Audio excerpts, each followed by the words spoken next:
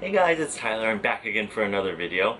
So today, happy Monday, if that's ever really a thing. But I'm excited to be here. So excited to make another video for you guys. Kick off another great week.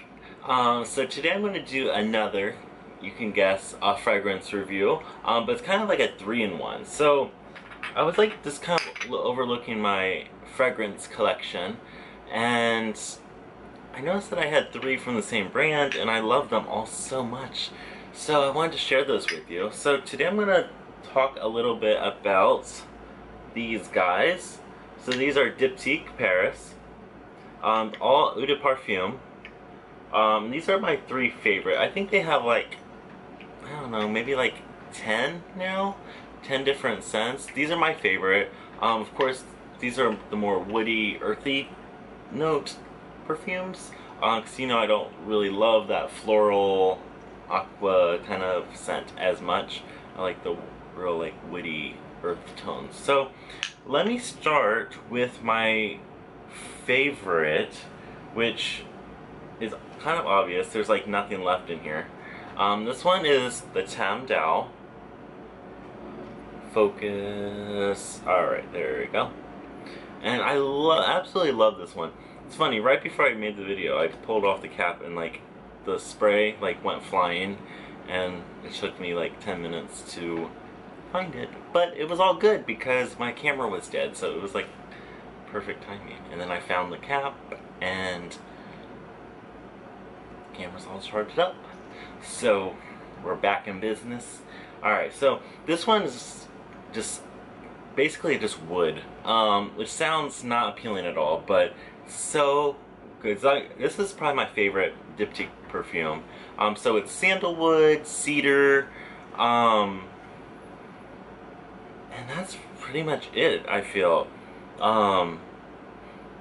Like it's sandalwood and cedar, so it's like very, very woody.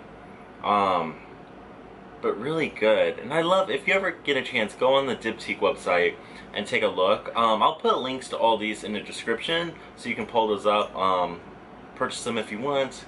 You can probably find them in any major department store. I know they're not available in Sephora, but if you go to a higher end department store, you'll definitely find them.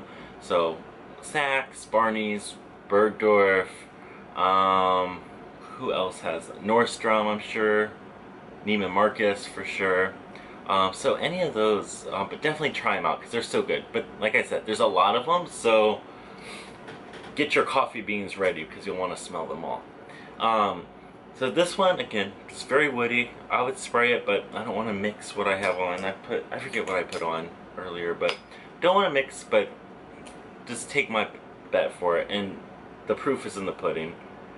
The bottle's like literally empty. I probably have like 3 sprays left. So gotta stock back up on this guy. Alright, so the next one is, and if I'm saying these wrong, don't judge me, because like they kind of write them weird, but whatever. So this one is, if it focuses, Volutes, Volutes, I don't know, it's French obviously. But this one is a little softer. This one again has the sandalwood and cedar with a little like musk, and just some like really exotic, is that the word? Did I maybe get that from the website? I don't know. Exotic spices. So like coriander, I don't know what that is, but it almost has like kind of like a vanilla tone to it, which definitely softens up the wood, like the sandalwood tones. So definitely a lot softer than the first one, the Tam Dao. So Tam Dao, if you like that very earthy, woody sandalwood, if you like kind of a more relaxed, softer version of a woody perfume, then this one's definitely the Volutes. Because it has kind of that like musk and vanilla softness to it. And then the last one I wanted to review and kind of go over is the Philosykos. We'll go over that one. If it focuses. Focus. There we go. So this is Philosykos, which is actually from a friend that was from Greece. Is like a Greek word. So it's, she told me it means, if you break it down, it's like friend of a fig tree. So that's basically what it is. So it's very like fig tree.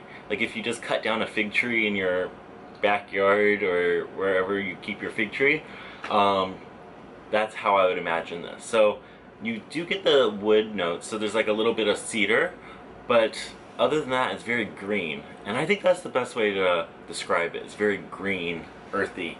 Kind of like if you cut some flowers, or if you literally do cut or like take care and groom figs, or harvest and grow figs, I'm sure you would know. Or if you have a fig tree in your house, which oddly they're kind of trendy, so more than not, I guess a lot of people would have fig trees in their house because they're kind of the thing to have. Like a fig tree, if you don't have a fig tree, you have like a banana leaf palm in your house. So break off a leaf, smell it, that's what this smells like. But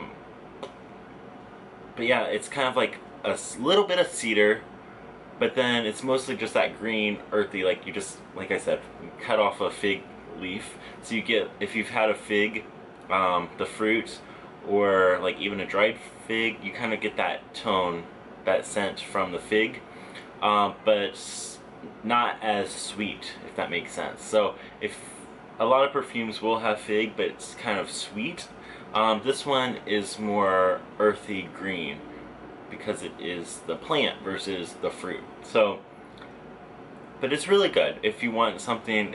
I would say it's more of a summer scent, because it is a little lighter and fresher. But if you like those wood notes, this is really good to kind of incorporate both like moods, if you will. But this is a good one. Again, let's kind of do the ranking. So number one, I would say, is the Tam Dao. And then I would probably say Philosykos would be next, even though I reviewed that last. And then the Volutes, whatever it is, I don't know. Like I said, they have a lot more perfumes. If you just gotta try them out, whatever you like. There's one called Dosan, if you like that very like floral, it's like jasmine and gardenia. There's also a L'Ombre, if you're familiar with their Baize candle, which is like the one that everyone has. It's like the basic influencer candle. Everyone has, like, influencer, beauty guru, they all have it on their, like, I don't know, side tables and their makeup prep area, whatever you would call that, their desks. Definitely like a basic candle, but if you love that scent, which it is really good, you would love the L'Ombre fragrance. It's kind of like the pairing of that. But guys, I hope you liked this video, and hope that inspires you to go out and try one of their fragrances, because they do make really good fragrances. They're a little on the pricier side, a little more than your regular commercial designer fragrance, like a Yves Saint Laurent or Chanel or Dior, that kind of thing. They're a little bit more pricey in that aspect, but they are a really good quality, and they do last quite a while. So don't be hesitant on the price. Still go check them out because they're so good. And yeah, let me know what you like.